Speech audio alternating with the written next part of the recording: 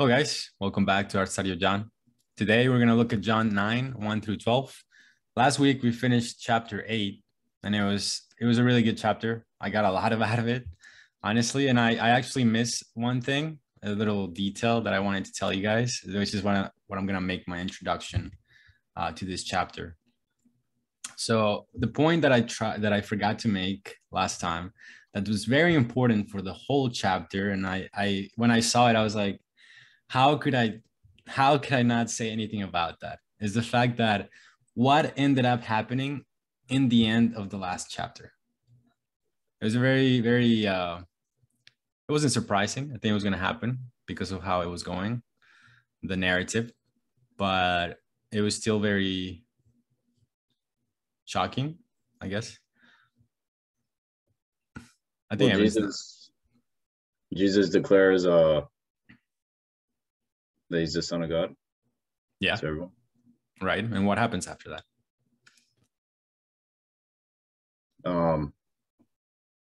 What is it? I think Evan stoned him. They stoned him. They tried to. I thought you were gone there for a minute, Evan. Yeah, I'm just shutting up. So yeah, they stoned him. Well, they tried to stone him once again. They tried to stone him. Who tried to stone him? Remember the context. At the end, who was he talking to specifically? Well, the Jews that believed in him. Didn't believe in him. That believed. I believed, yeah. So the Christians. And it's so interesting how, like, the turn of events that take place in chapter 8, because what happens at the beginning? What was like the big thing that happened at the beginning of chapter 8? Jesus went to the Mount of Olives. No, it's what was it?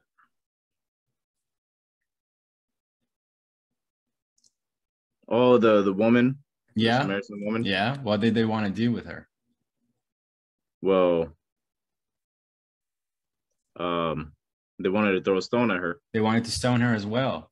But did they? Nope. No, because they realized that they couldn't, because they were sinners. But yet, what's interesting is, even though that was true, and they didn't stone the woman because of the fact that they've all sinned, when Jesus starts telling these people, these Christians, the truth, they do what? They want to stone him. They do stone him. They do try to. Yeah. They don't even think about it. They're so mad because of the situation that they decide to throw rocks at him as if he deserved it. See how that works? It's so interesting. So the contrast that John uses with the beginning and with the ending of chapter 8, it's very interesting.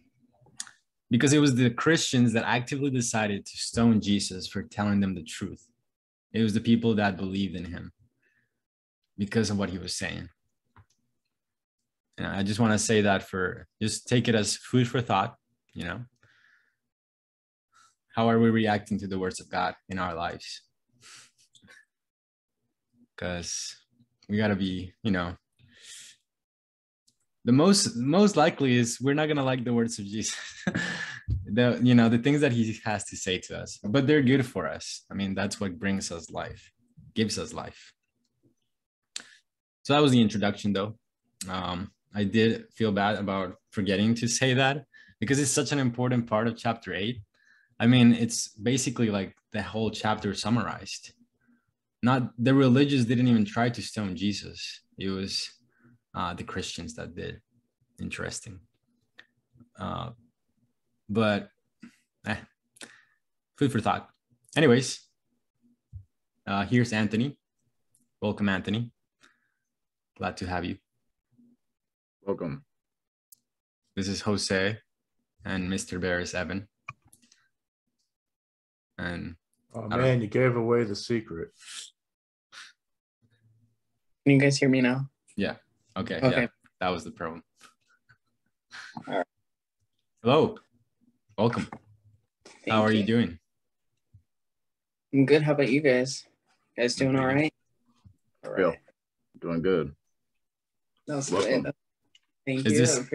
Is this a first for you? Is this the first time you're studying the Bible through Zoom or through like an online means? Yes. The first time. Yes. Cool. That's fine. Yeah. So it's the first time for everything. I personally prefer in-person Bible studies, but we gotta do what we got. So Jose is in Orlando, Evan is in Port Richey, basically, New Port Richey. And Yep, I have no excuse. it's far away. We can't be traveling that much. But yeah. Anthony's, I think, is here close by in Odessa, in Trinity. Yes, I guess. All right. Well, so I don't know if you heard me, but we do record these. So if you don't want to have your face on like a video or whatever, you don't have to use the camera. I also edit them. So it's all right. So today you came right on time. We're gonna look at John 9, 1 through 12. That's gonna be the passage that we're gonna start today. So I'll read and then we'll pray. How about that? Sound okay? Sure. All right. So John 9 says,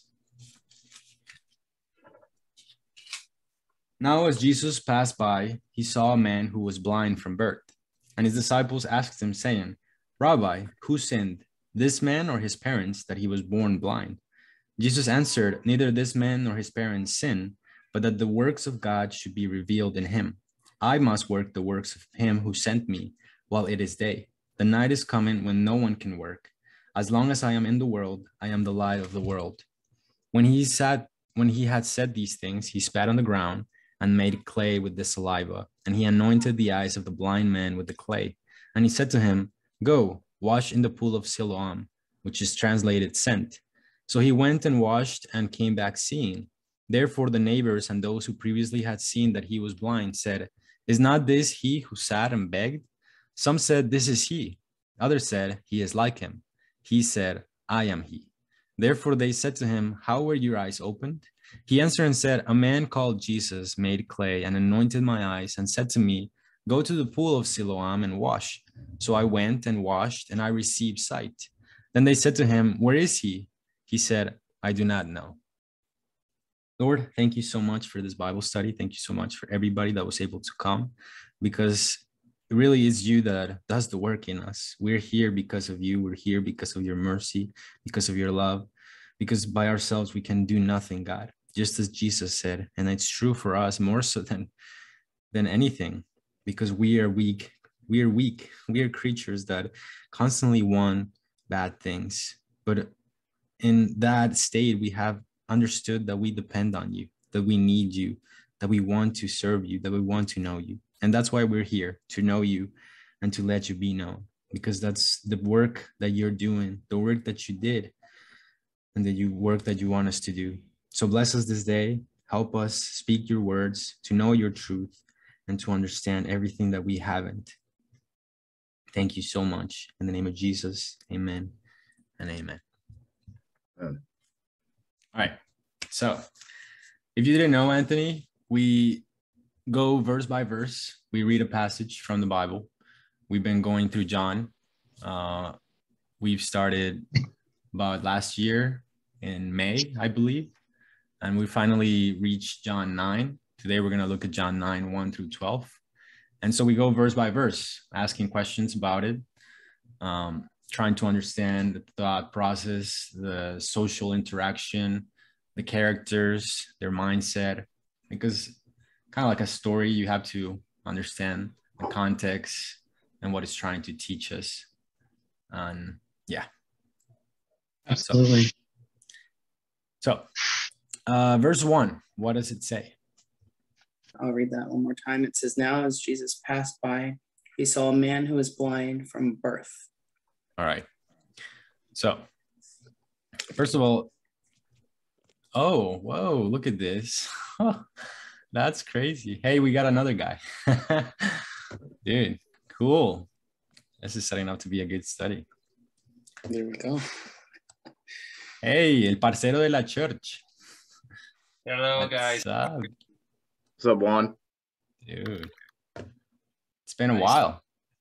Nice to stay here again. Yeah, nice to see you. Of time. Yeah, a long time. Cool. Not too long. Too long. There he No. is. Dude, that's crazy. Man of the hour. We actually have a new person today, so it's kind of like interesting that you came as well. I wasn't expecting that's- him. That's so cool. Wasn't expecting Juan. Cool. Anyways, so you came right on time. We just read the beginning of what we're gonna see today. Today we started chapter 9 of John. If you want to read by yourself, it's gonna be 1 through 12.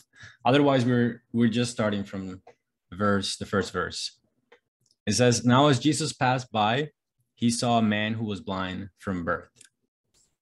So this is really gonna work as our context because as we did in the introduction, we said what happened at the end of chapter 8. The Jews that believed in Jesus, as it says in chapter 8, decided to throw stones at Jesus because of the blasphemy supposedly that he was saying. And he left the temple, he went away. And so we come into chapter 9, and chapter 9 starts as, "Now as Jesus passed by," which is how we ended the last chapter. If you guys want to go there, it says, "Then they took up stones to throw at him, but Jesus hid himself and went out the temple, going through the midst of them, and so passed by." And it's interesting because the chapter 9 starts the same way. "Now as Jesus passed by," right? So it's kind of like tying it together. So this probably was happening in Jerusalem because it's still kind of like it's tied down together. You guys think that's the case? Right? He's still passing by. He's probably in Jerusalem because that's been the context, the setting since chapter 7. Jesus has been in Jerusalem since chapter 7. Chapter 8 takes place in the temple, and now chapter 9 is as he's leaving Jerusalem. It says, what does it say? Who does he see? Yeah, as he went along, he saw a blind man from birth, someone that was born blind. Right.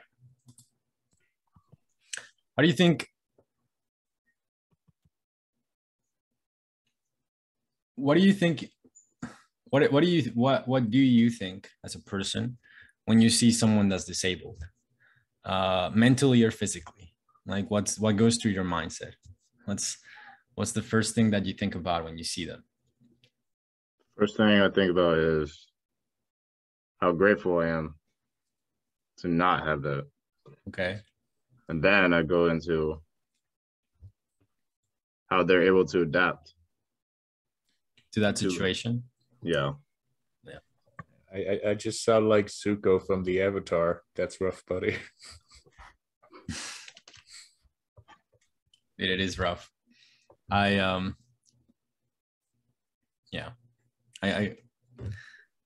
honestly, I feel bad, but I don't think that's, I don't know. There's so much there that you can think about. But I was specifically looking for an answer that I guess you guys didn't answer. I mean, wouldn't say, which is okay. I mean, I'm glad that we did pick up on where you were going with that. No, that's not what I mean. Oh, okay, But, never mind. Yeah, it's all right. Any other thoughts? Any other perspectives, perhaps that are new? Well, here I'll go. Let me start with the video. If for instance, if you see somebody that has mental or physical disability, for the majority of people, it's hard to not judge them or not look at them differently for that. I feel as if, this might be a very common thing, but God loves everybody equally, no matter physical, mental disability. But that's my take on it. try not to look at them differently. Treat them equally. Treat them with respect. Right. Yeah, definitely. Because I think some of us are not conscious of the fact that we might be disabled, not necessarily in the sense of physically or mentally, but spiritually. I think most of us are disabled spiritually. Well, yeah, sorry to interrupt, but remember, it's spiritually dead. That's a little bit more than disabled. Yeah. That's true. You're right. Definitely. But it's more Like- like I would say disabled in the sense of it's more difficult for them to understand the physical realm or to comprehend it. But you're right. In the end, everybody, it's alive or dead spiritually. So yeah, true. Or it's like you feel out of balance. Like you feel like something's missing. Yeah. And it's Yeah. that. I feel Well, like thankfully a lot of you feel times. that way because not everybody Yeah. feels like that. Yeah. Or Yeah. Some people feel like they're okay, life is okay, I don't need to worry about God, or it's not important to me or anything like that. Yeah. One of the I heard a joke. I suppose you'd call it a joke, but I heard a quip recently that I thought was really interesting. It was a Norm Macdonald quip where somebody was asking about, how could God allow X, Y, and Z things to happen in this world? He goes, well, I don't know about that, but it sounds like you have a God-shaped hole in your heart. Yeah, but it's interesting that you asked that question though, because it kind of goes with the setting of what it's being set up here. So we're going to continue, but just know that we're going to touch on that. Why is the world so, why do bad things happen to good people, huh? just to let you know, I did cheat a little bit because I did read ahead a little bit. No, okay. Well, let's not cheat. No cheating, guys. We're going with the verse that we have in mind. Let's not get ahead of ourselves. So let's go to verse 2. What does it say? It says, and his disciples asked him, saying, Rabbi, who sinned, this man or his parents, that he was born blind? So that was actually one of the things that I wanted maybe to hear from one of you. I mean, thankfully I didn't, I guess. But this is the first thing that they think about when they see this disabled person, this blind man, is who sinned? Whose fault is it that he was born like this? Because there has to be someone that was at fault. It's like, why did God curse this man? Exactly. Basically? Yeah. And that's their question, which is, I mean, I think is coherent. I don't think it would be necessarily a wrong question, at least not in our perspective. Maybe to God it would be, but to us, it seemed like the right question to make. What did they do to deserve that? Because they must have done something. If not him, then his parents. Right. And the question is, why would they think like that? Why would we think like that? If when something bad is happening in our lives, when something bad is happening to other people, why is the first thing they must have sinned, or they must be in sin, or something, they must be doing something wrong? Why is that the first thing that comes into mind? Well, I mean, the modern day example of why people, I mean, this question, it even gets asked today by people who aren't Christian, but usually their reason for asking it is to try to prove that there is no God, you know? Yeah. But here specifically, we know that they believe. So what is their mindset about that? Why?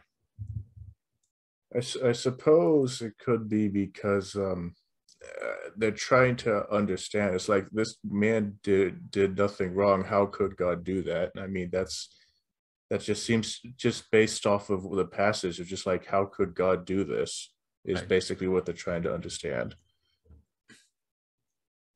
Well, no, the problem is it becomes that question if the answer is not he did something wrong. Right? Because if he did something wrong, then he deserves it. Or if her parents did something wrong, then he deserves it. Yeah, so it's kind of like they saw him, they're like, oh, he must have did something wrong. Jesus, right. Did his parents do anything wrong? And I suppose later on, if Jesus answers that, you're right, it would turn into that question. Yeah. Interesting, right? I'm actually interested why you guys didn't say that.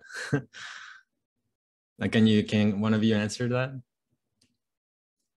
Why didn't you say? Well, I guess I didn't say it because it sounds harsh. It sounds harsh. Yeah. It actually doesn't sound very merciful. It's like, yeah, they deserve it. Sounds harsh. No.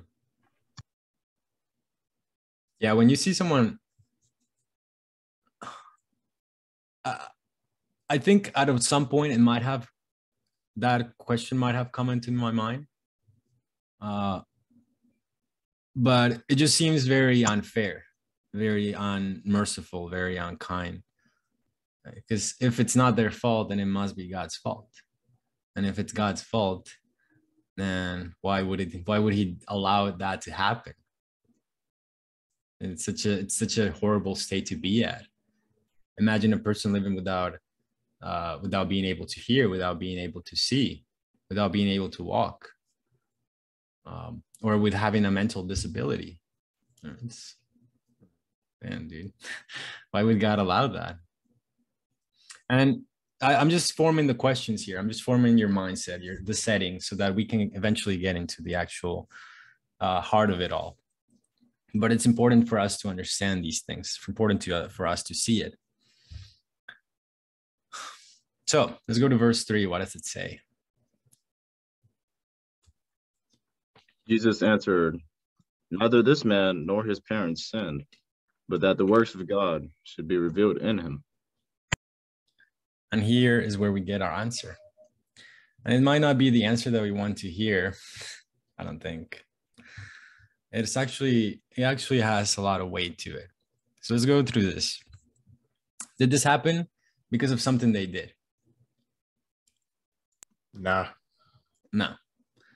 I don't know if I like my version, but the version that I read in Spanish, which I prefer, it says, it's not that their parents sinned, and it's not that he sinned.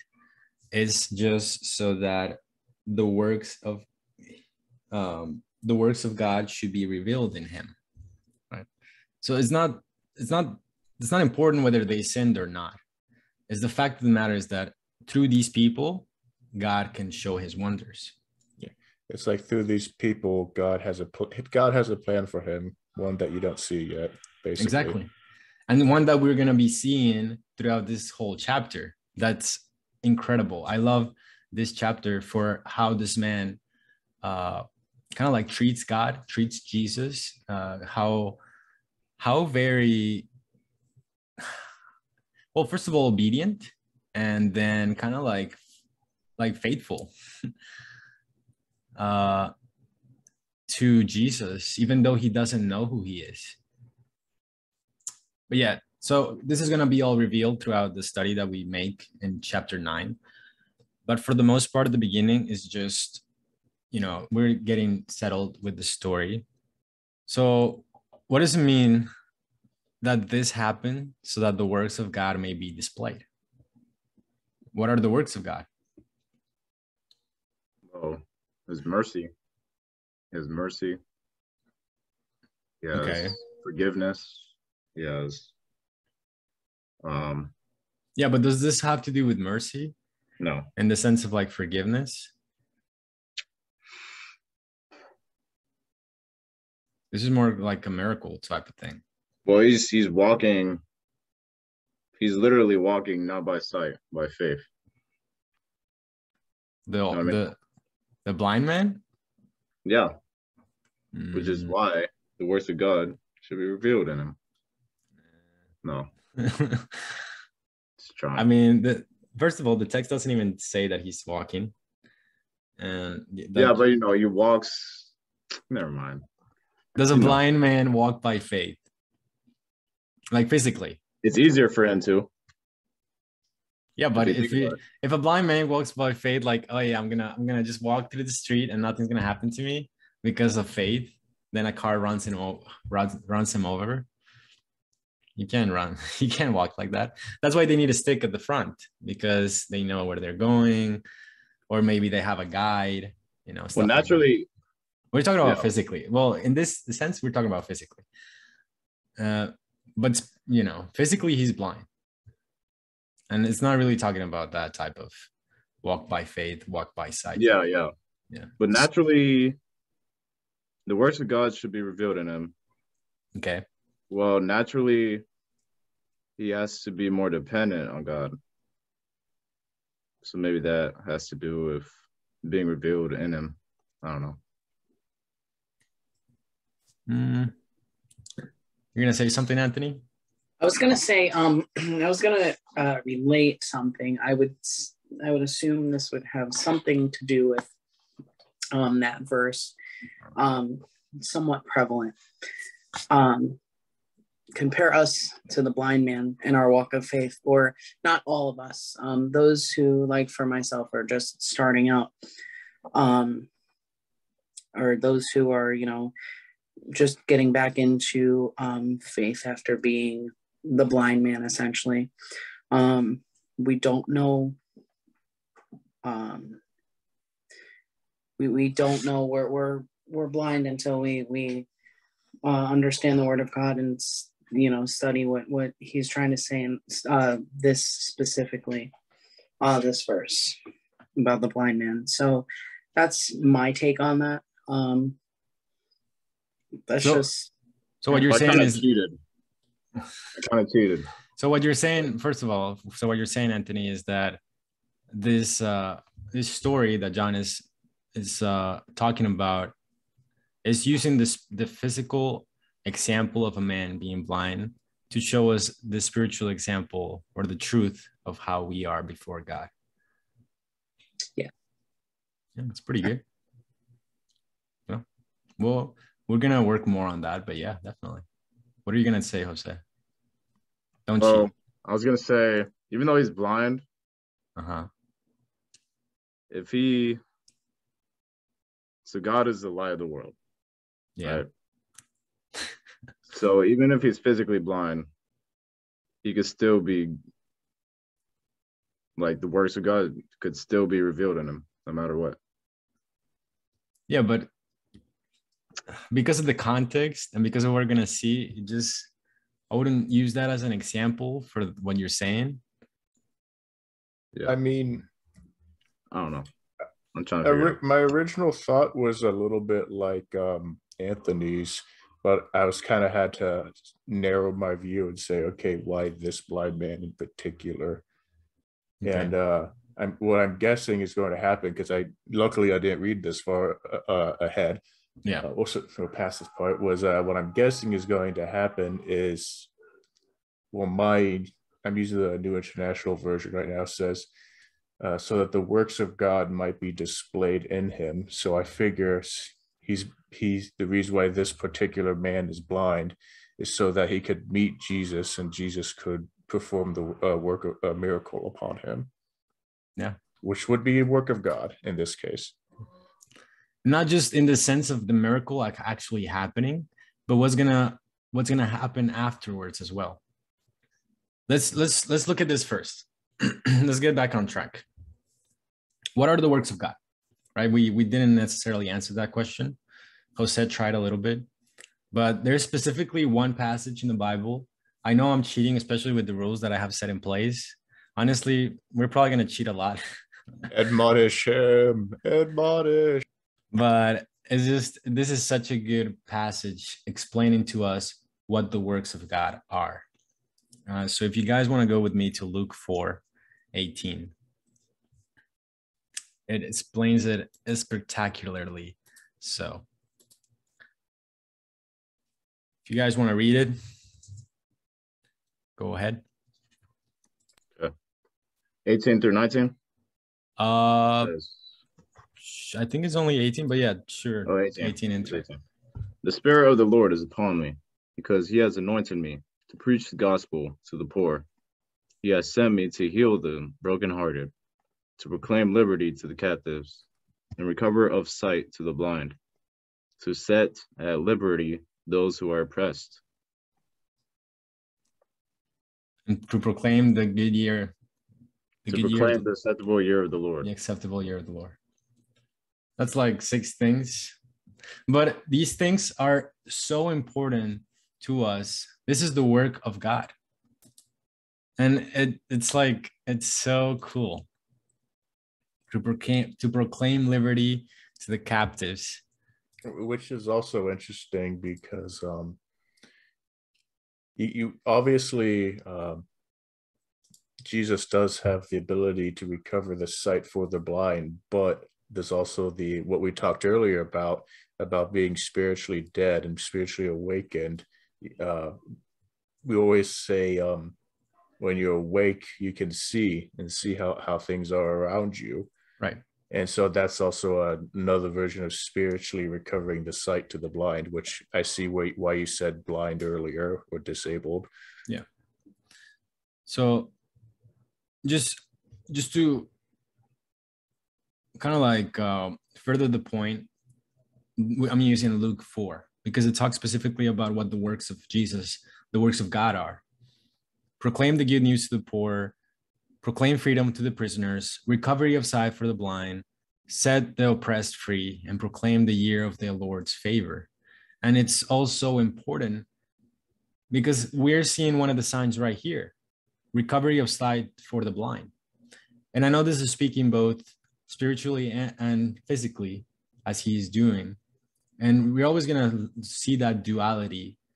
But in the end, we have to know that the most important is to be able to see spiritually.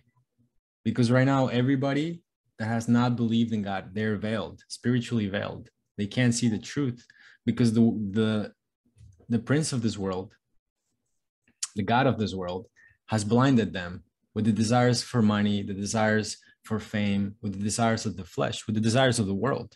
Everybody's blinded by it. It's not until we're able to see the light that is Jesus that we're able to understand what really matters. So he literally does a miracle.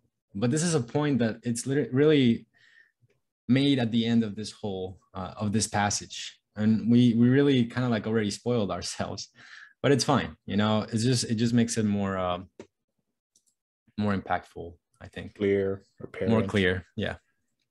So that the works of God should be revealed in him. So you're saying that people are as messed up as they are, as they have disabilities, they have all these things because God wants to show his work through them? Is that what you're saying? Is that what the text is saying? Jose is shaking his head. How do you know that? Why makes you so sure about that? Because the world is falling apart.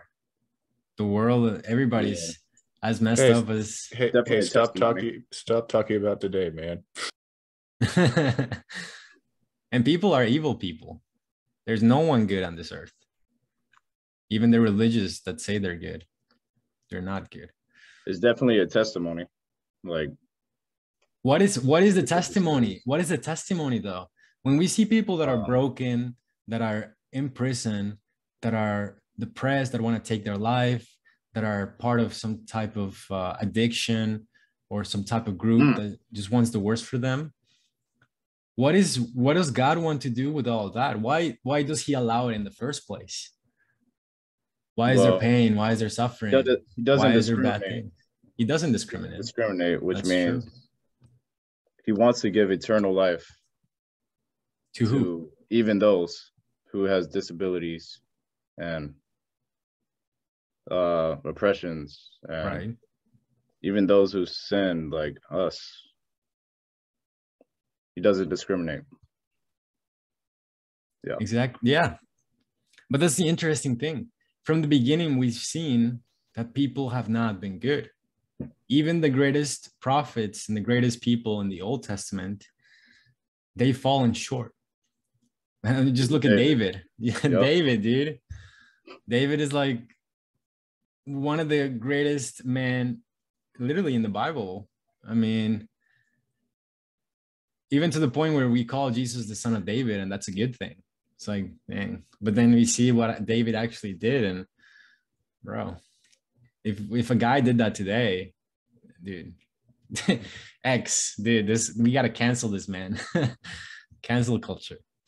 But yet God, before God, he was a man after God's own heart.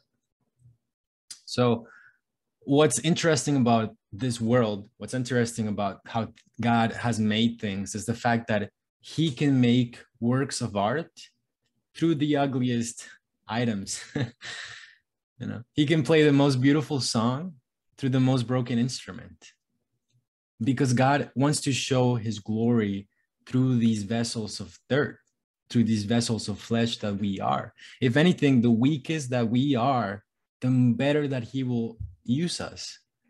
And that's what it's talking about here in this passage. Why is this man blind? So that he can do the works of God through him. Why do I have a problem with women? Why do people have a problem with money? Why are we so weak to so many different things? Why did Adam and Eve sin from the very beginning?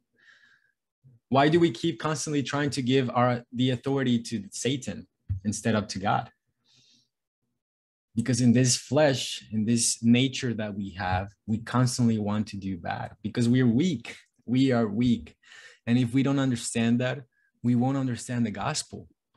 The gospel is God loves the weak people that know that are weak, and that he wants to help them to change, to show his strength in us, to show what he can do through us. You think God can use a blind man? Absolutely he can. You think he can use a person that's maimed? He can use them. You think he can use a person that's mentally disabled? Yes, he can. But that's up to us to give him that ability to do it. As I'm getting ahead of myself though. Yeah, I think I mentioned this a long time ago, that ultimately all you really need to do is A, admit that you have a problem, and B, be humble, and that's the first step, and everything else will come afterwards, Yeah. Oh yeah, and of course go back to your father.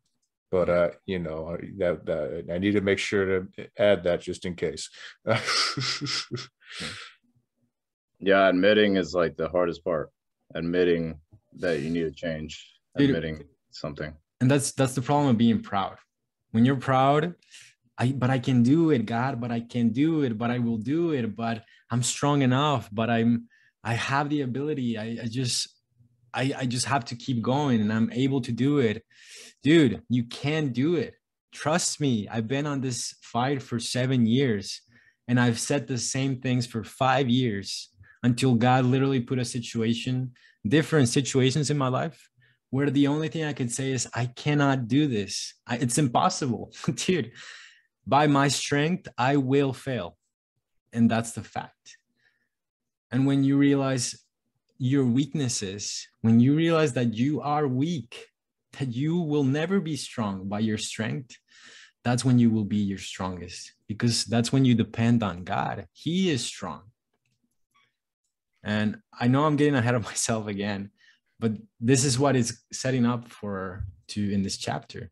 The ultimate goal is, as I always say, Jesus is our example. We should rely upon God like Jesus did, If Jesus said, I am nothing without the Father and can do nothing without the Father, word by word, you can look it up. It's in John. We read it.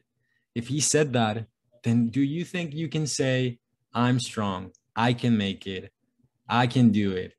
Dude, you can. Like, take it from the teacher. I'm not your teacher. Take it from our teacher. Take it from Jesus.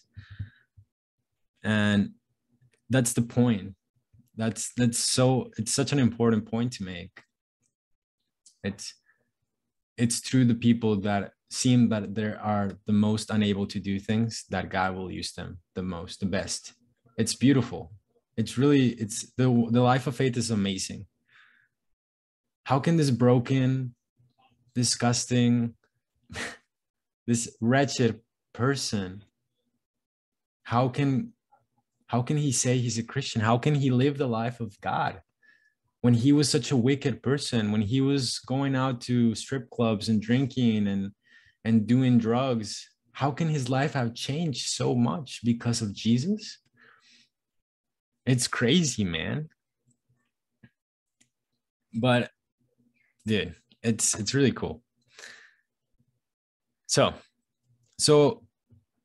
in this story that we're seeing, why does he specifically, well, why would he want to display that? Why does God, I don't think we talked about that a lot, but why does God want to display his works?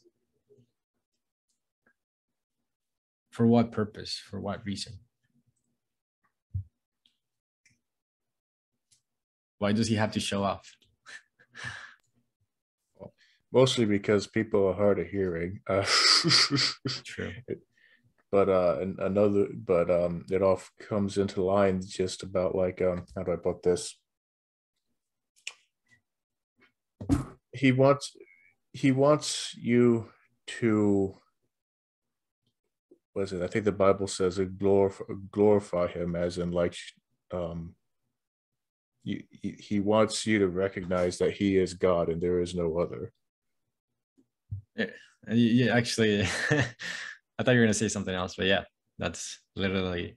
Yeah, I thought I was going to say something else. I'm like, no, that's not quite right. That's why I stopped for a second, because I'm like, that's not quite right. Give me a second. No. Yeah, no, and you're right. God wants to display his works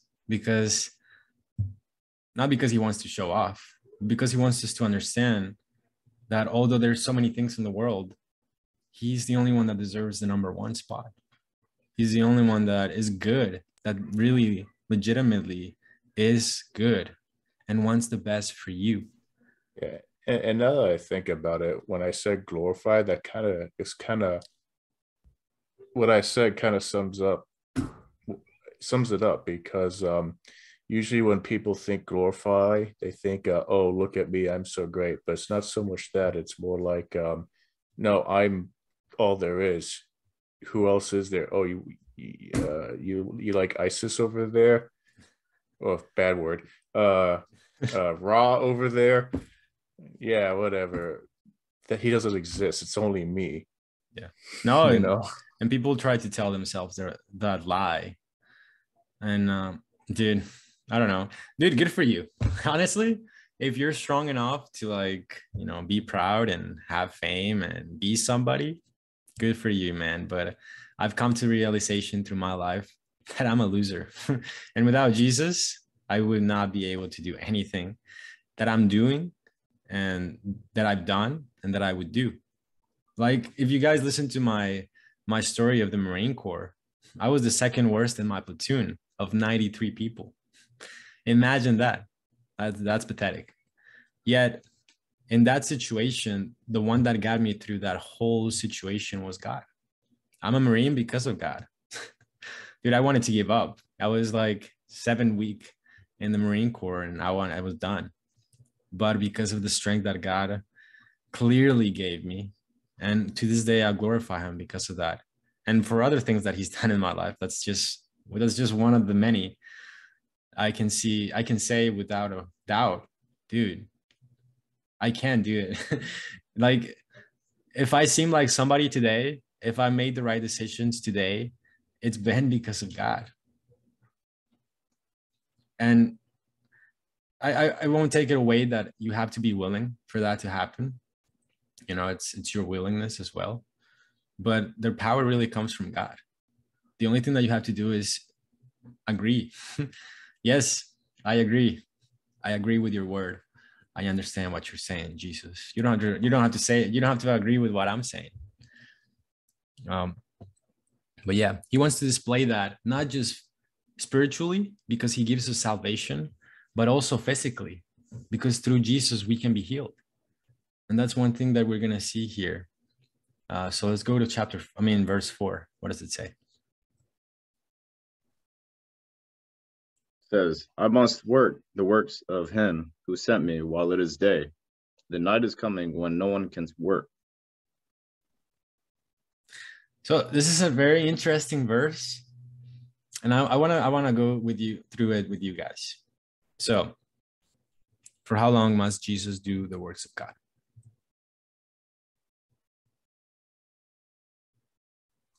For as long as it physically- is day. For as long as it is day. You're thinking about it too hard, Jose. It's in the passage. For as long as it is day. Okay. Now the question that you can make is, well, how long is the day, or what is the day? I don't understand that. That would be okay, but let's not ask that question yet. When will we not be able to work anymore? When night has come. When night has come. Makes sense. Usually we work in the day and then we go to sleep at night, right? Makes sense. Then as long as it is day, is the day over yet? Right? It says here, as long as it is day. So today, is the day over yet?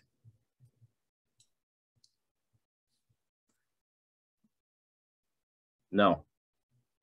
I mean, physically, it's kind of night outside. Physically. I think it's the day's done. But what is this talking about? Right? So yeah, your answer is right. It's not done yet. What would the day be? When Jesus was When Jesus was still like here? physically? Was still Physically. here physically? No. You sure about that? I want to say, like, this is my take on it. Night and day, not according to the Bible, excuse me. Night and day, when they talk about night and day, is something that you can relate to, like, night maybe not being around spiritually, essentially, like the word of God, or night not being in everything, and day essentially being with Christ and the word. Okay. Something like that, something along those lines. Does that make sense? Yeah, but the passage says, I must work the works of him who sent me while it is day. The night is coming when no one can work. So do you think it relates to what you're saying? Not necessarily. Not according to the context, no. Yeah. So Does it have to do with Revelations? Maybe. Like his second coming, that's what I'm thinking of. I mean, here's how, I mean, I've been letting everybody else go because I talk too much. no, you're good. So this is how I looked at it. We can say day as an a day, and we can say night as an a night, but Right. there's also something else that we've always been saying about God, which is the light of God. And in that case, we could translate day as daylight, Okay. and then night as, nighttime. Okay. And so when we say day, we're actually talking about the light of God being light. So is it still the day today? Like talking about in the time in time's sake, or age sake, is it still the day? Yeah, I'd say so. Why would you say so? Because There's one specific reason why you can say so. I'm gonna go ahead and say You hear me? That's why? Because we're doing this Bible study. Because we're doing this Bible study. So what? Yep. Well, what are we doing here? I mean, we're actually worshiping True. while doing this. What We're else? doing this. Dang. There's one work of God that we're doing. Actually, we could probably say that all of them, but honestly, right now we're proclaiming the good news to the poor. We're proclaiming freedom to the prisoners. We're being recovered of sight from our blindness. We're being set free from being oppressed by the enemy. And we're proclaiming the year of the Lord's, right? Technically, we're doing all that. So we're technically working right now. I mean, according to what the scripture has been saying. If the work of God, Jesus is doing And what did he did? What did Jesus do? Jesus did what we just talked about. I don't know why I asked that question. So like, he is proclaiming the good news to the poor. He's setting the oppressed free, giving liberty to those that are oppressed, and giving sight to the blind. Did that happen 1,500 years ago?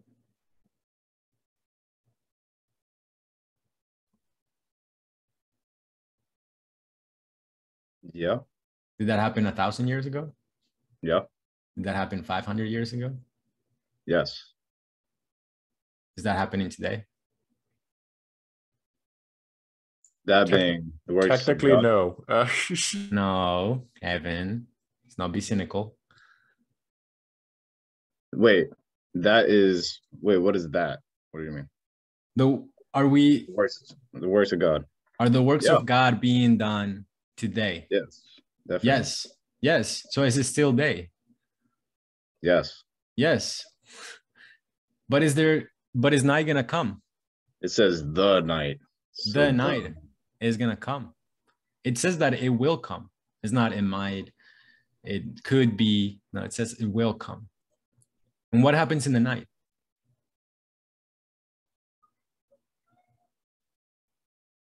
According to the passage. Darkness.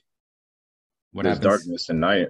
There's not light. Yeah, but I'm talking about according to the passage. What happens in the night? No one can work. No one can work. No one. So what should we do as long as it is day? Work the works of God. Work the works of God. What are we working for? Who are we working for?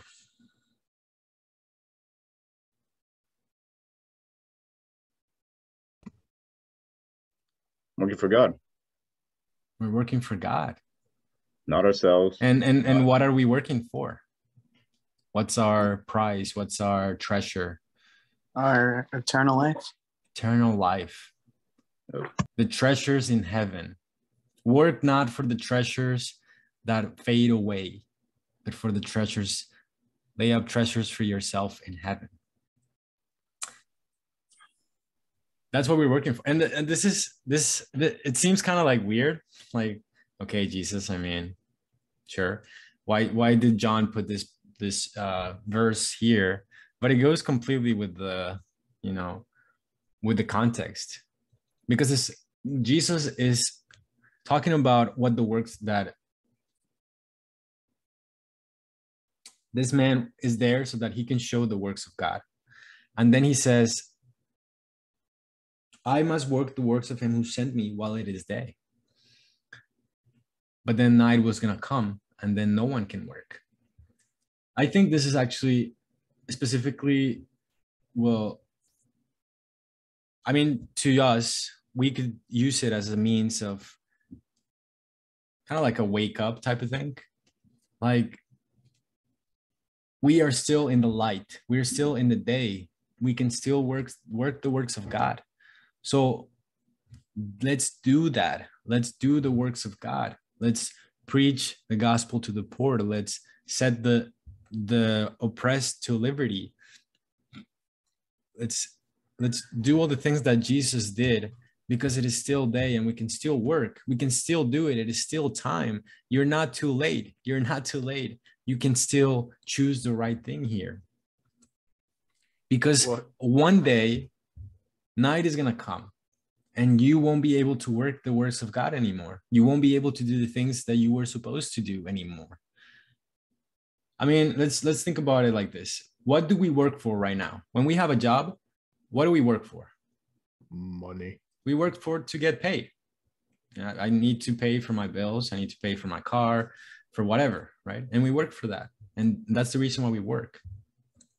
So we're expecting something in return. But if you don't work, what happens if you don't work? Are you going to get anything? Absolutely not. I mean, you're not going to be as kind of going back to what you were saying, you're not going to be able to pay your bills. You're not going to be able to, do what you need to. Yeah. But I feel as if we work like we said before, we work to get to eternal life, not work as a job like here on earth. Right. Get paid to work toward eternal life, in the sense that we have that responsibility. Well, shouldn't use the word responsibility, but we have that gift that we are able to work toward our eternal life. Right. I wouldn't be so against the word responsibility, honestly, because it does take responsibility for you, first of all, and then for the people that are around you. But that comes, after some upgrades to your person. But I think Evan was going to say something. We're going to say something. Oh, yeah. It sounds like you did another roundabout, me personally, because I do that a lot. Because as we said, you're right. Today is the day to do the works of Jesus, but which is proclaiming the gospel and is bringing sight to the blind and all these things, and we see oftentimes, and we see people do this all the time, and that's like, letting God's light shine through us. But at the same time, you'll know when night comes, because God's light is not shining through us anymore. And that's why no one can do it, because no one actually it represents God anymore. That's why it's kind of like, going down the daylight and God's light route, because at that point, everyone's kind of messed up, too far messed up that nobody can do what God wanted them to do. And that's why when Jose said something about Revelations, it kind of sounded about right, because if you read Revelations, a lot of bad things happen in Revelations. Yeah. So yeah, and there is going to be a time when supposedly Satan is going to reign, and they're going to try to go against God. Yeah, it was like at the end of the millennium or something, right? A whole, like, everybody, no one is going to believe, no one is going to love God or think about God. Literally every single one is gonna go against God. You could use that as an example. And that's why I was like, well, that's when night comes, is when Satan comes back, because he is the Lord of darkness. Yeah, I guess you could see it that way.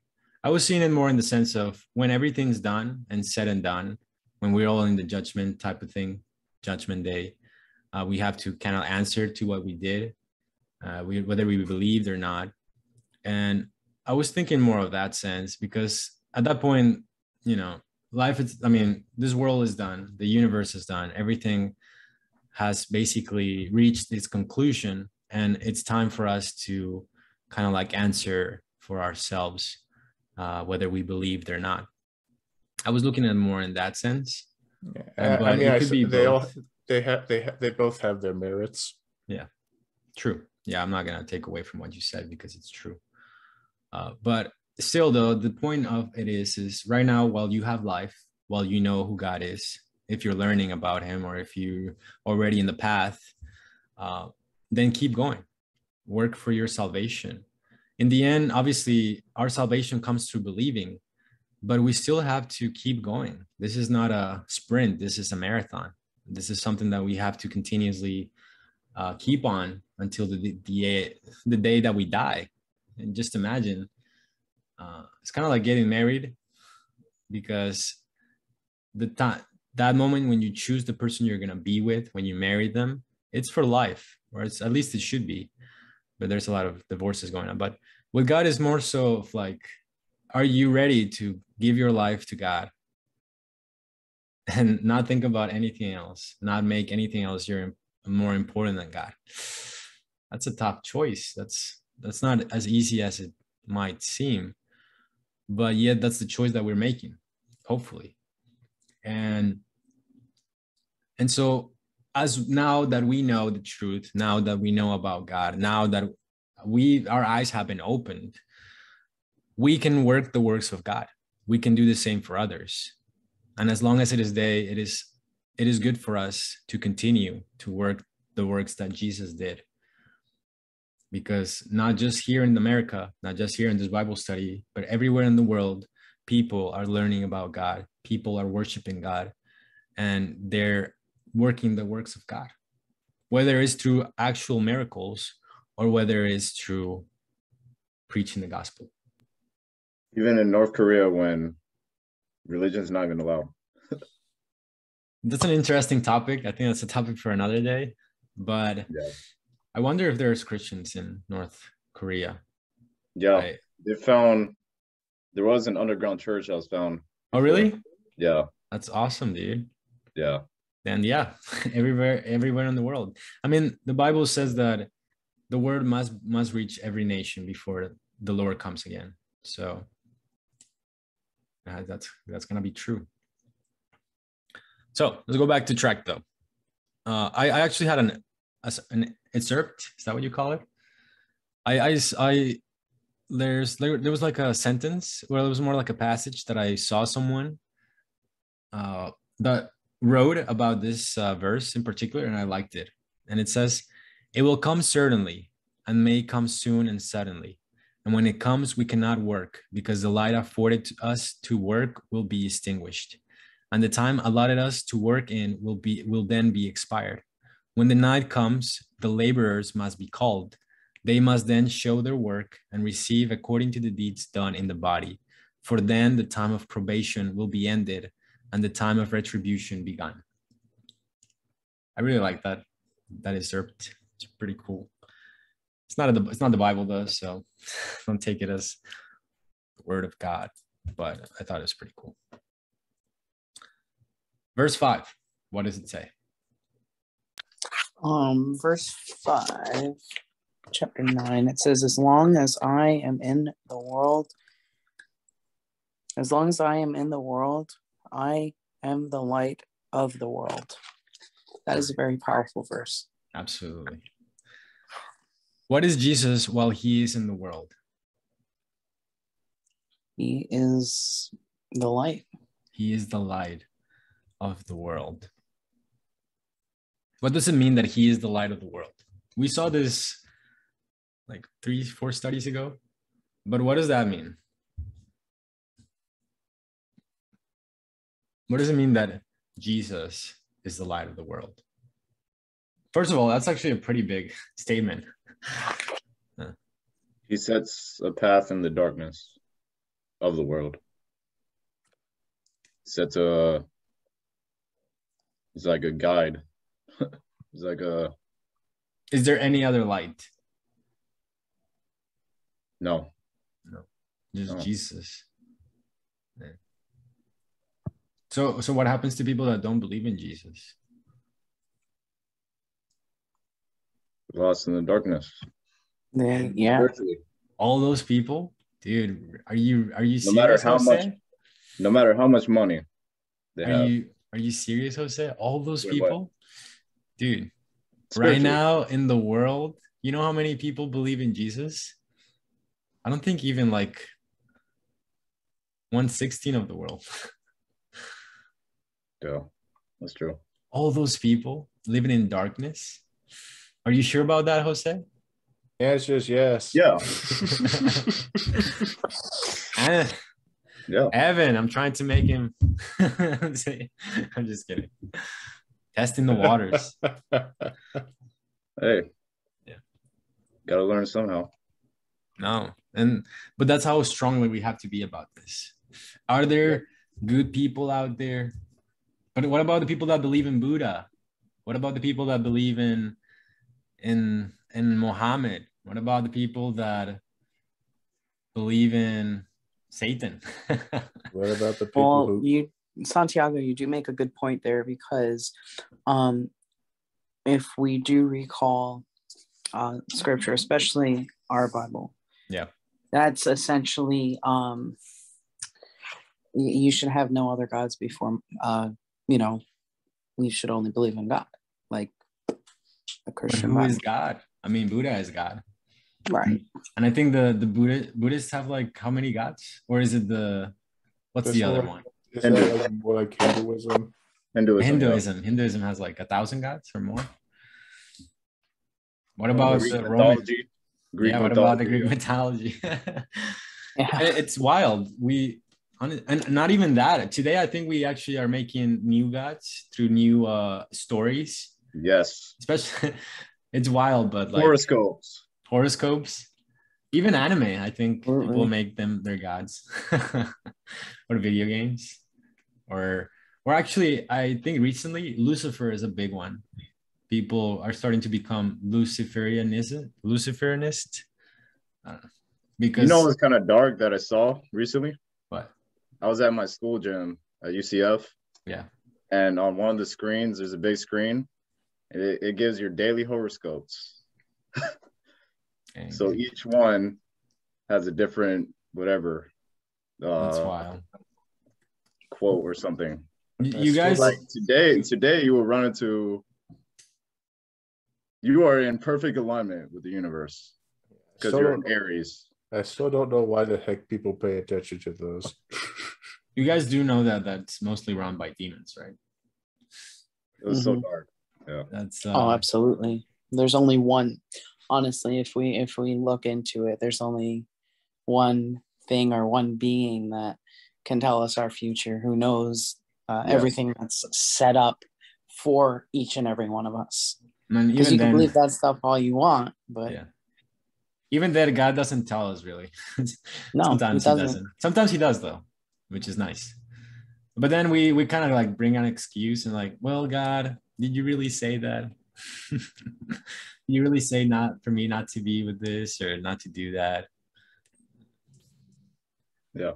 But I mean, that's beside the point. Anyways, the point is what we're getting at is there is no other light in the world outside of Jesus.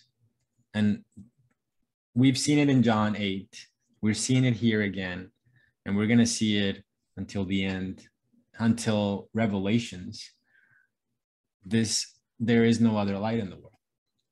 So either you believe in Jesus and are saved, or you don't believe in Jesus and you are condemned. Or you're just like those disciples that he said, who he called devils. I mean, their ending is the same though. Yeah, I know, but I'm just saying. Yeah, you could be like, oh yeah, I'm from the light, but actually be in darkness.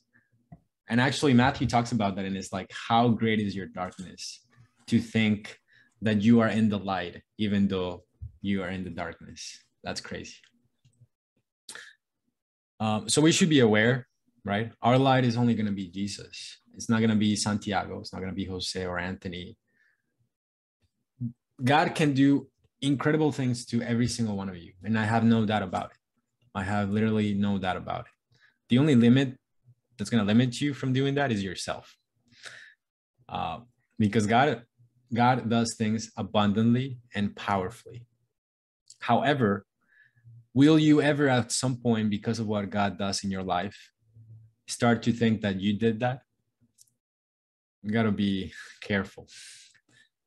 Because I've seen a lot of people that think that they're good, that they're great prophets, apostles, but they haven't. Their light has not. If their light was ever Jesus, then they have changed their light for something else. There's a old saying that I like to use every so often. It's those who have something don't need to show it off. Right. If you're actually an apostle, you just be like, yeah, I'm an apostle. What do you want? No, you don't even have to say it. You wouldn't. Yeah, exactly. You don't have to say it. It's just like, what do you want from me? I am. What do you want? That's why praying is so good too, because I feel like it reminds you of the reason, which is God. You know. I absolutely agree with you. Oh, sorry, Santiago. No, you're good. I was gonna say, Jose, I absolutely agree with you on that. It's just something that I feel like a lot of us need more of. We need to pray. That's my biggest thing, you know. Take a minute, you're stressed or whatever, you're in a situation that you're uncomfortable with, whatever the situation is, take a minute, step back and pray. Pray about it. That is very important, and it's very powerful too. Yeah, dude. not just praying, but like seeing my weakness firsthand. Like, I can't do this. Like literally in my prayer, I can't, dude, I can't do anything but that. I can't do this. God, I need you. I need you. I need you. Please help me. Help me. Because there's so much bad that I want to do, but I need you. So if without you, I wouldn't be able to keep doing the works of God. It's, you know what the hardest thing for people is? To kneel down before God, to understand their dependence of God. That's really what dismisses us from the grace of God, is our pride. If people see that you're weak, what does it matter to you? If that's the truth, why do you want to lie? Don't lie. Obviously, you don't have to show your weakness to people. I wouldn't say that would be wise, but definitely show your weakness to God. Dude, you're weak. And through prayer, that's like the one thing that's constant. I need you. So, does the world have light right now? Yes. Why? Because Jesus is in the world. But I thought he left. Didn't he raise up to heaven? Heaven? Heaven? Hey. I thought he left Evan. So what about that? He might have left the world, but he still has, his spirit is with us. His spirit is with us.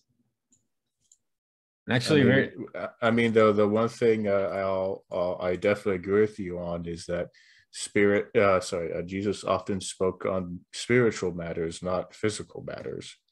Yep. True. But not just that, but it's the fact of Matthew 28, verse 19, or even it's 18. It's the Great Commission. He's telling this to his disciples and to everybody that's going to become a disciple of Jesus. Then Jesus came to them and said, "All authority in heaven and on earth has been given to me. Therefore, go and make disciples of all nations, baptizing them in the name of the Father and of the Son and of the Holy Spirit, and teaching them to obey everything I have commanded you. And surely I am with you always, to the very end of the age." So yeah, pretty easy. All right, Juan, I'll see you later. So let's go to verse 5. No, verse 6, sorry.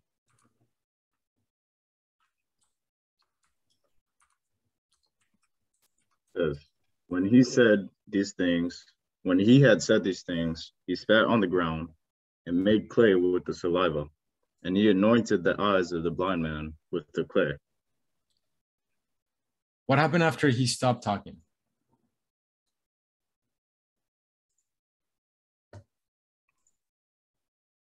Well, he spat on the ground, made the clay. And then he put it on his eyes, right? Yep. And why would Jesus do that? Why did he do that? What's the point? That's kind of bizarre. So right? basically, I mean, immediately after he says like that powerful quote, like, as long as I'm in the world, I'm the light of the world. Yeah. He basically just displayed the practical side of it, I guess. I don't know. Okay. Yeah. It's interesting. Could be. Doing the works. Simply as that. Hey, that's true. He's not just claiming it, but he's starting to do it. Yep.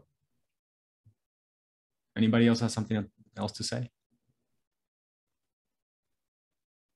Are we agreeing with Jose? Yes. He's so proud about it.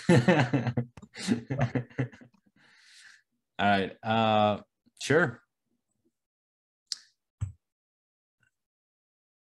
It sounds kind of bizarre. Let's read verse 7. What does it say? And he said to him, go wash in the pool of Siloam, which is translated to sent. Mm-hmm. So he went and washed and came back seeing. So first of all, where did Jesus send him to go? The pool of Siloam. Siloam. Right. It's important because it's translated as sent, and there's a reason why that's there. Let's just put that in the fridge for later. But what happened to the blind man? That's what I want to know. He was able to see again. He was able to see. Yep. Interesting. Well, see. Yeah, he's able to see. Yeah, to see, right? He was able to see. Yep. Well, so my question here is, couldn't Jesus just heal him right there and then?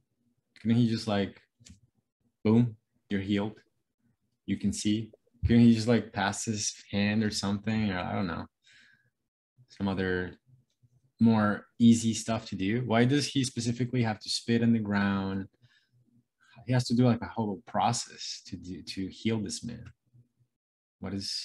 Why? Why didn't he just like heal him there and there, then and there?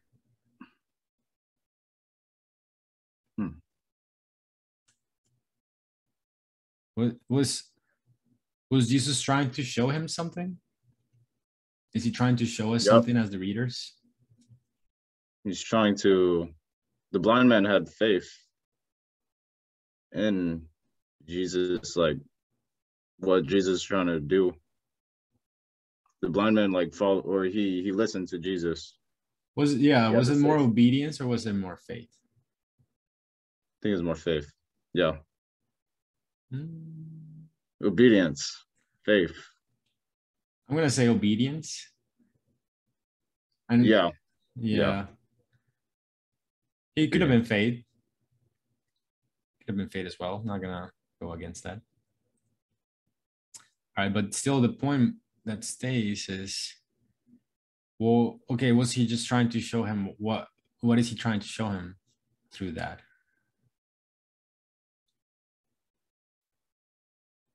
See, this is a difficult, I think a lot of people have a lot of different opinions on what this means. I mean, I'm sure you can go look up like commentaries and it'll be a varied type of things. I can't say for sure that my answer is the right one, but I do find it intriguing. There's an interesting tip from Genesis 49, 8 through 12, that can help us kind of like figure this one out. So I'm going to read it for you guys. So what happens in Genesis 49 is that Jacob is given kind of like prophecies over every one of his sons. And eventually he comes to Judah and he prophesies unto Judah these words. You are he whom your brothers shall praise. Your hand shall be on the neck of your enemies. Your father's children shall bow down before you. Judah is a lion's whelp. From the prey, my son, you have gone up. He bows down, he lies down as a lion. And as a lion, who shall rouse him? The scepter shall not depart from Judah, nor a lawgiver from between his feet, until Shiloh comes. And to him shall be the obedience of the people, binding his donkey to the vine, and his donkey's colt to the choice vine. He washed his garments in wine, and his clothes in the blood of grapes. His eyes are darker than wine, and his teeth whiter than milk. Interesting prophecy. But this whole prophecy is talking about the Messiah, and that the Messiah is going to come through the line of Judah. And also very interesting is the fact that it says, until Shiloh comes. Shiloh here means the sent, as well as it means in John 9, Shiloam, which is sent. So it's the same word, just used in different ways. So the sent until Shiloh comes is talking about Jesus. And here in 9, Jesus tells this man to go and wash his eyes on the river that's called Siloam, which is translated to sent. And it's interesting because he's here telling him, he's showing them who he is. Jesus, what really he is doing is showing him who he is. Because this prophecy is well known by the people of Israel, even by the ones that are not well versed, like probably this blind man. Because he's still Jewish. So they know their culture, they know their story, their history. And when he says this to him, he tells him to go to this river that's called Siloam. And what happens? Lo and behold, when he washes his face, he's able to see. Like you can just imagine, he goes there, he's washing, and when he opens his eyes, he's able to see everything like he never saw before.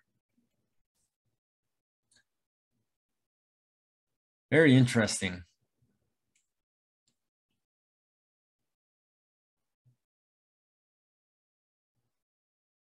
Also, Jesus sent him to go to do that. And just as the other thing that I would add to that is the fact that what you said, Jose, was true, is the fact that we do need to have obedience and faith when it comes to God, but at least obedience, because there's some situations where faith is just going to lack for whatever reason. It just seems impossible. For example, with Peter, when he was when he was in his boat, and Jesus told him to go and send his net so that he would grab fish. Peter is an experienced fisherman. He knows when fish are not going to come to his net. We've been here all night. We got in nothing. And Jesus comes up to him and tells him, go and put the net again. And you can see it in the passage. Peter was like, sure. He just does it out of obedience. He doesn't do it because he believes. And in that obedience, when he does it, he's able to see that what Jesus said was true. And even though his experience told him otherwise, that there's no way I'm going to catch any fish, he still caught the fish. There's also the sense of like, we are part of this work as well. Like God uses us to know him, to understand him, but we have to be willing to kind of like listen to him. Like, am I going to do what you're telling me to do or not? You guys have any questions about that? Comments? Points of view?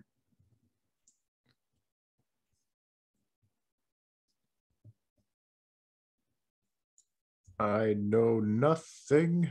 No. Yeah. I just thought it was interesting because, you know, Jesus usually just did miracles and it just happened. But specifically for this one, he spat on the ground, made clay with the saliva, and then he put it on the eyes of the blind man. It's interesting. Anyways, so we don't pass the time because I know we have to leave at 7. Let's go with verse 8. So, verse 8, chapter 9. Therefore, the neighbors and those who previously had seen that he was blind said, "It is not this he who sat and begged."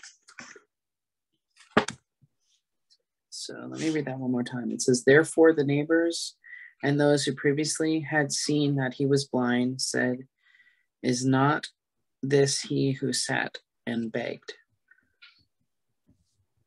Right. So you can think about this. There was a blind man that was probably begging, and had this whole situation going on for his whole life. And then out of nowhere, he comes back and he's able to see. What was the people's reaction? I would assume they were in disbelief, that they were in awe. Like, how could somebody who was born blind, or even at that point had that incapability, is now just all of a sudden able to see? Yeah. I mean, the obvious thing that they probably did, they go up to him and go, how the heck did this happen? How can you see right now? Right. We know you. You're blind. Dude, weren't you blind? Dude, what happened to you? What does verse 10 say? It goes on to, we'll read verse. Verse 9 is a little bit longer. It just goes on to say that some said, this is he. Others said, he is like him. He said, I am he. Therefore, they say to him, how were your eyes opened? Was this surprising? I would assume to them, yeah. Honestly, surprising. It would surprise me. Dude, aren't you blind? It'd be like going to a hospital and seeing people with broken legs just sort of get up and dance all of a sudden. Yeah, that would be super impressive, interesting, and just surprising. And then verse 10, what does it say? 10 verse. Okay. I got a little ahead. I'm sorry. It said, therefore, they said to him, how are your eyes open? Verse. You want me to go to verse? No, just verse 10. Verse 10. Okay. Is this the normal reaction? This would be the normal reaction, right? Yeah. How are you changed? What happened? Who did that? And unless you don't, this is just coming from me kind of perspective and what I see. Unless you don't believe in God, you really wouldn't believe how this happened, or would understand, I should say, how this would affect. I mean, you'd believe that a miracle happened. You just wouldn't believe that you will understand it. Yeah, true. But yet, this is very clearly an obvious work of God, and everybody is amazed by it. Like, it's very clear. Like, if an arm regrows out of me, that's very clear. If I was blind and now I can see, that's very clear. If I was deaf and now I can hear, that's very clear. So what does verse 11 say? Verse 11 goes on to say, he answered and said, a man called Jesus made clay and anointed my eye and said to me, go to the pool of Solomon and wash. So I went and washed, and I received sight. It was that simple. What did the blind man share with them, with everyone? His testimony, basically. His testimony. He shared the work of God in his life. What do you share with the people that are surprised by your change? Have they even seen a change in you? Have you changed? Right? That's a question for all of us, I think. People should be surprised when they see you. Like, wow, this person? God worked in this person? Dude. When we shared, what do we share with people? We share Jesus, the things that he did, the works of God that he's done in our lives. He is the number one. He has worked in my life and can work in your life. He is the God of miracles. He is the God of the living, not of the dead. He is here to heal us, to make us be able to see, to make us be able to walk, to be able to understand. That is the works of God that he wants to do through every single one of us. If this man wasn't blind, he wouldn't be able to do that. If I wasn't in a situation where I'm constantly dependent on God, and I wouldn't be able to say that God did it. Right? I'm in that situation. I'm in whatever situation that you might be in that situation that so that you may glorify God through his work. And that's the awesome thing. Why do bad things happen to good people? Well, first of all, there's no good people.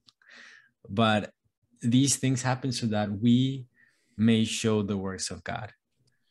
I mean, once again, my viewpoint on the word good is relative. There is something better than good that you need to look at. Right. But still, in the world, people are going to say, why would God allow that to happen to that person? Why are people killing, stealing, raping, murdering, lying, cheating? Why all this? And we haven't understand that what God wants to show us is how amazing he can be. That even in those situations, he can use that to be glorified. Dude, I know so many people that have been molested as a kid, yet they're Christians and they love God. And I'm like, dude, how? That's such an awful situation. I wouldn't dare think about that for my life. I would be, dude, that would have been crappy. But yeah, these people, and not just that, there was a person that didn't have legs, that his blood, he was born with AIDS, and his whole life, he also had a disease where if he cut himself, he would bleed to death.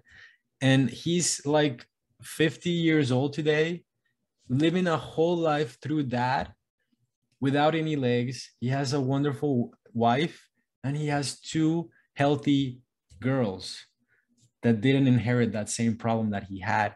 And today he glorifies God like no one else. And he does some crazy worship, and he knows who is the one that has done the work in him. And you think, wow, dude. And I see these people and I'm like, how? Dude, life has been terrible for you, yet you're the happiest, most dependent person on God that I've ever seen. Well, and it's amazing. That's crazy. Well, you put your finger on it. How and why? Well, how? Through God. Why? So I could become a living testimony. And that's we shouldn't, if bad things happen to us, we shouldn't see that as, oh, God hates me, I must have done something wrong. If anything, let that be a situation that God can use for your betterment and so that you can glorify him.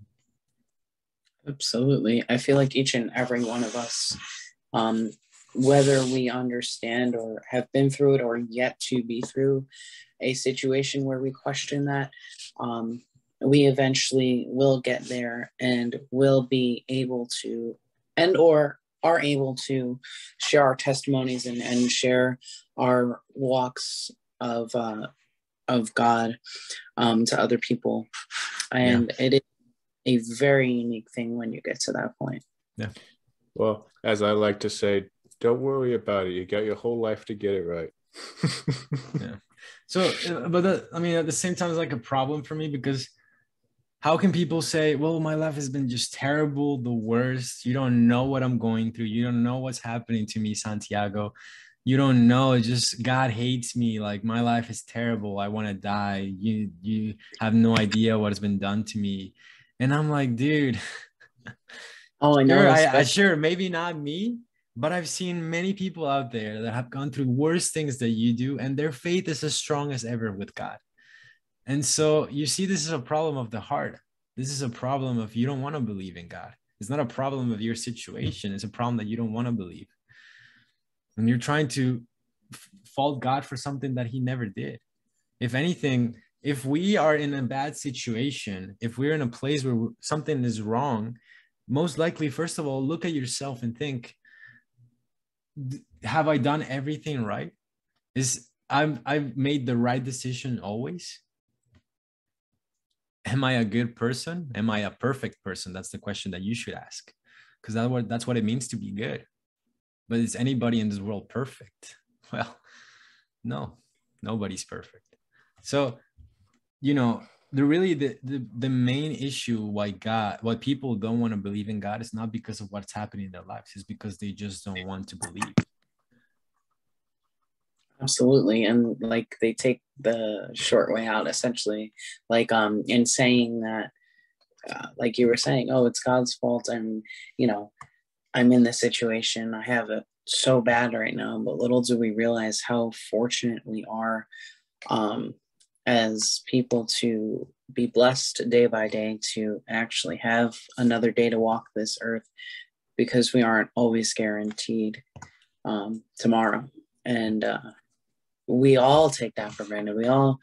We don't think twice about that. And we are blessed absolutely in our lives. Whether we personally may see it or not, we are, or that person, whoever it may be, going through a tough time, or so they think they're going through a tough time. Just have to realize that God, you know, is there. God prepares you or you prepare yourself for eternal life with God. But yeah. But you know, it's still like, it makes me wonder, dude. Like, some people have gone through some really, really, really bad stuff, and they can keep the faith. Like, to me, that's amazing. To me, that's crazy. Like, I honestly don't want that to happen to me. I don't want to be in the same shoes. But if my love for God is gonna be as great as their love for God, dude. Oh, absolutely. I mean, Dude, I could say this is another story for another day, but I years ago was put through that test of faith and with God and the church itself. But I was put through that, and you know, I stepped away from all of that, not in blaming God for that either, but more so the church than anything. And I lost connection with, you know, my spiritual side, and I ended up, just as recently, coming back to it and realizing how grateful I am that I'm able to come back to it. Yeah, dude, because there's nothing better than God. Absolutely I not. like, it's crazy. I can't imagine living without God. Yeah. I mean, what's the thing one of the many things I keep quoting, which is the road to God is a straight and narrow path, and many don't find it. Yeah, because it's not what everybody's going. It's not the door that everybody wants to go through. Also, something else I always say: don't worry about what that guy's doing. His soul is his own concern. Worry about yourself. Yeah, you know. Honestly, it sounds kind of selfish. It sounds kind of bad, but this is the one time that you get to be selfish. This is the one time that you should be selfish. This is your life, and your eternity is in your hands. So make the right choice. It's not in anybody else's hands. It's in your hands. And so give that to God, right? Otherwise. So verse 12. Here, I'll go ahead and finish that off. It says, then they say to him, where is he? He said, I don't know. I don't know. This is one of the things that it kind of goes back to my testimony of how I was born again. But that's one of the things that really bothered me. There was a person in my life, it was a good friend at that time, that asked me who God was, you know, what the purpose of life was, since I was a Christian, because I was saying that I was. And just as this man did here, I had no idea. I couldn't answer that question. And to me, that hit me like a ton of bricks. That hit me extremely, extremely hard. And it's one of the reasons why I was born again. But the question to you guys is, do you know him? And if you know him, then prepare yourself to make a testimony of him. And this shouldn't be hard if you really know him. Like, you should see in your own life what he's done through you, what he's done in you. Otherwise, maybe you haven't depended on him enough. Maybe you haven't understand what your weakness is, and you haven't brought that before God.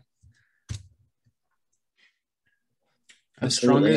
The strongest person in this life, the strongest person in the kingdom of God is the weakest, and have no doubt about that. The person that knows who they truly are, that's the strongest person. The strongest person in this life is the weakest, because they had to go through so much to become strong. Not even just that, is the fact that that's the person that understands, if it's not because of you, if it's not by you, like, we're down here. Well, once again, if someone was born strong, they'll know how to use their strength, but they won't know what it means. If someone was born weak but became strong, they'll not only know how to use their strength, but they'll also know what it means. True. I just don't want to confuse that with like my strength and God's strength. Yeah, we're talking about spiritual strength, which can only come through God. Yeah, true. Absolutely. And I've always thought, like, I've always said that, and especially recently, like, put God first, put him first, and he will do the rest for you. Put him first. Whatever you need to do to put him first, whether it's to read the Bible, or read a devotional, to pray, put him first and realize he comes first, and then everything in your life will play out from there because of God. And lastly, to finish the study, is just the fact that these are the works of God. And since there's the works of God, that's the works that we should be doing. It's not a maybe, should, I might, I'll try. Not everybody has to. No, this is for all of us. I mean, that's what we read in the Great Commission. Make disciples of all nations. This wasn't just for the disciples. This was for us today. And if we truly believe, then we will do the works of God. And I'll read it to you guys again, just because I love that passage so much.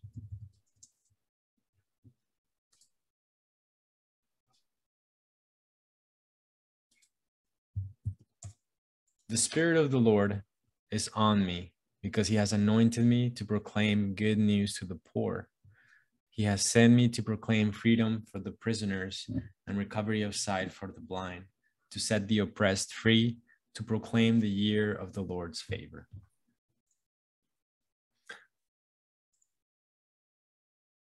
Dude, what's the best thing that you could do for somebody? Is to help them be able to see, to free them from their chains, to give them the good news of the gospel. Anything else is really kind of like, I don't like to say worthless, but sorry, something like that.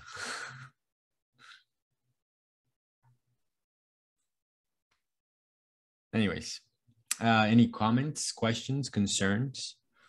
Yeah, I think we gotta stop torturing Jose. Yeah. I will say though, this is gonna keep going on for the rest of the chapter. So it's important, we set the precedent, is the fact that this work of God will show, this work that Jesus did will show how amazing it is, and it was for this time, for this moment, and even for today, because it's still, it was written about in John. So let's keep that in mind. The story of the blind man is very, very interesting, very important. And in contrast, the story in John 5. So if you guys want to read that one, you'll see the difference between these two people that were healed, and how human beings can be but how amazing it is to actually glorify God and understand what the place that he deserves is. So we'll leave it at that. So I'll pray. Or actually, if one of you guys want to pray, I'll be okay with that. All right. Anthony, it's all you. Rock, paper, scissors. It's all you. All right. Dear, thank you for your grace and your mercy to give us the ability to have each and every one of us here in this Bible study this evening. Allow us to continue to grow in knowledge of your word. Allow us to continue to practice your word, dear Lord. Keep a watch over each and every one of us here this evening. Continue to strengthen us and allow iron to sharpen iron. And keep your word fervent with us each and every day. Dear Lord, thank you for this day. We don't take any of what we do for granted here. We don't take a single breath for granted on this earth, and we thank you for that. Dear Lord, continue to allow us to be led by the Holy Spirit and walk in your light, dear Lord. Continue to watch over us and allow us to stay away from the darkness. Let you be our light, dear Lord. And in your name, we pray. Amen. We do the Lord's Prayer at the end. So I'm going to do that, Anthony, if you don't mind. Our Father in heaven, hallowed be your name. Your kingdom come. Your will be done on earth as it is in heaven. Give us this day our daily bread, and forgive us of our debts as we forgive our debtors. Lead us not into temptation, but deliver us from the evil one. For yours is the kingdom and the power and the glory forever. In the name of Jesus, amen and amen. All right. Well, thank you guys for coming. It was a pleasure. And see you guys later.